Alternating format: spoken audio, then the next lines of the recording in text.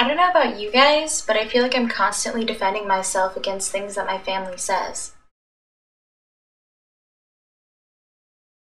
Grandma got me a new shirt. It's blue. I really like it. Oh, that's nice. Was it light blue or dark blue? Light blue. Dark blue looks better on you. So, does light blue not look good on me then?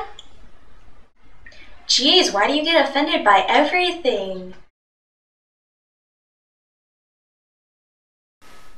Do you think I'm smart? I don't know, are you?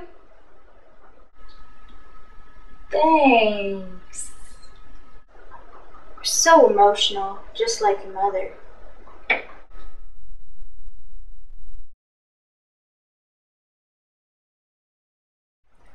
You need to wash your hair.